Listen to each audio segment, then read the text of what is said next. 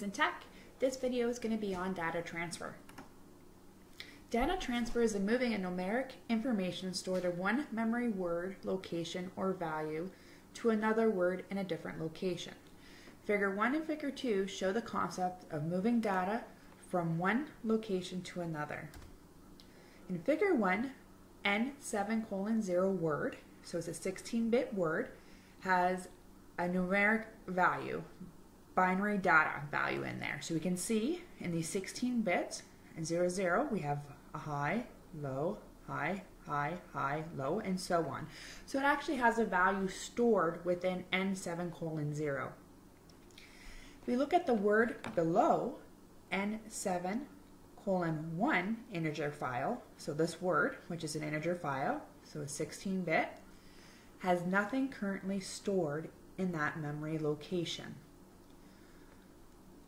And what's going to happen is when you want to move a memory word, this is going to show you that N7:0 data has been transferred to N7:1 word. So in Figure 2 here, you can see that N7:0, the word here, has all its data has been now transferred over to N7:1. Everything matches from that word to another. So I'm going to show you how you're going to transfer this data. And how you can transfer this is using the move instruction, so MOV.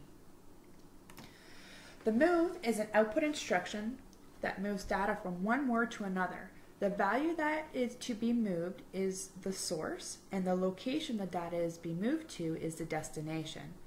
When the logic in front of the move instruction is true, in this drawing here we have an I:012/01, so when it is true,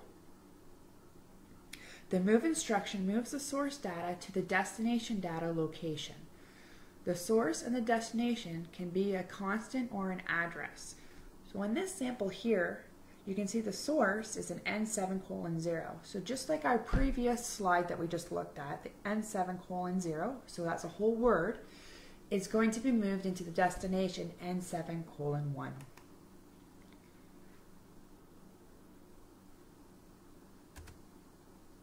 You can also, in this other drawing I just brought up here, this other figure, when the reset push button is pressed, so at I:0/1, you can see here we have a constant, not a whole word, we have a constant. So I chose 12. When that push button, that reset push button is pressed, the constant 12 will be moved into the preset of the counter. So we can see counter 5:0.preset. So when you press this reset button, this counter down below will take the preset value that is stored in the source in this move instruction.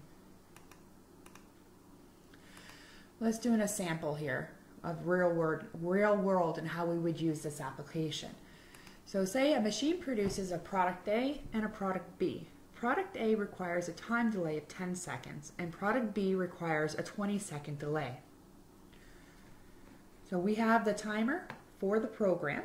We have a delay timer and we have a time base of 1. So every one is a second. And right now we have nothing in the preset. If the operator goes and presses or the selector switch for product A, so that at I:012/11, if that operator selects that, there's going to be information stored in N7:1, so probably the information stored in that is for a 10-second delay. So when the operator selects product A, this information that's stored in this integer will be moved into the preset value of this timer. The same is to be true if the operator selects product B, it's a push button.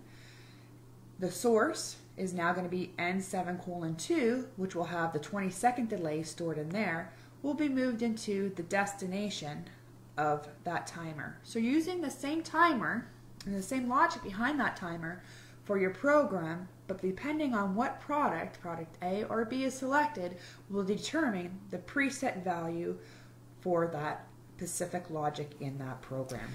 All right, let's look at another sample. A sawmill will produce 2x4s and 2x6s that are going to be packaged on the same line. When 2x4s are being packaged, there is to be 400 boards in a stack. When 2x6s are going to be packaged, there should be 250 boards in a stack.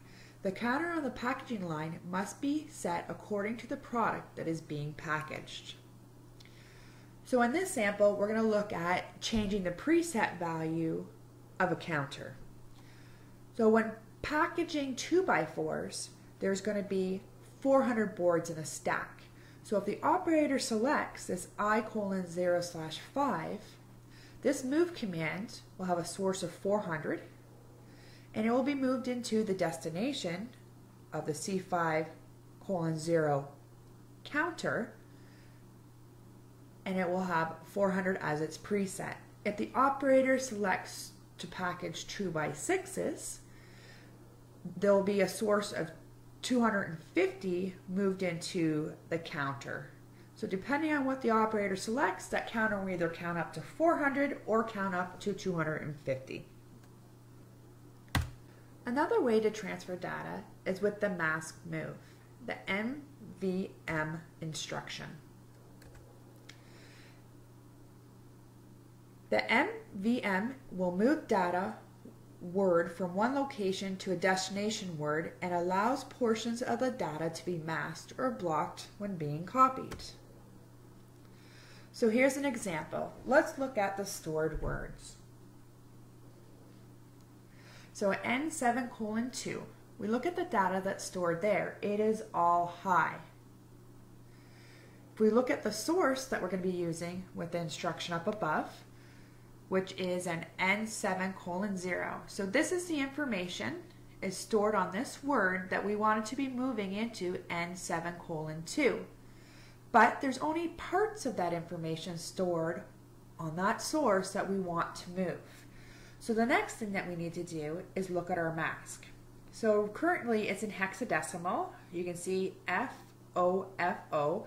When converted to binary, this is what the word is. So 0001110001111.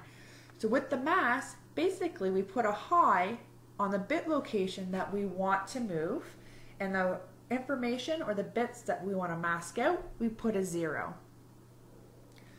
So at the final product, which is your destination, N7:2, would look like this. So up above, it was all high. The information we want to move is here, and the actual information that only moves is located on these ones. So we can see up above, if we look at what was currently in N7:2, so we had a 1 here. We look at our source as a 1, and we got 1. It was masked, so no matter if this was a 0, nothing would have moved. So let's look over where we actually have, where we actually want the information to be transferred over. So if we look at, say, bit number 13, we can see originally on bit number 13 it was high. The source is 0, and our mask, we said yes, we want to transfer that information on that bit, and this is what comes through. You can see it's a 0. So if we look somewhere else where we didn't want the information to come through, we can see that on bit 11, the original value on N7:2 was high, and we look at our source, bit 11 is low, right here, but then we look at our mask and we have a 0 here. So that means that that information on bit 11 is low, but we do not want that information or that stored value to be passed on to N7:2. And you can see that once the move happens, that the value at bit 11 in N7:2 did not change. So the source destination had no effect on the final product because it was masked out. All right, and that's all I have for the quick little lecture on the move commands. Now I'm going to move over to the programming and actually let you see how it works and how to implement it with using RSLogix. So make sure you subscribe so you don't miss out, and you can see the next video with it working. Thank you.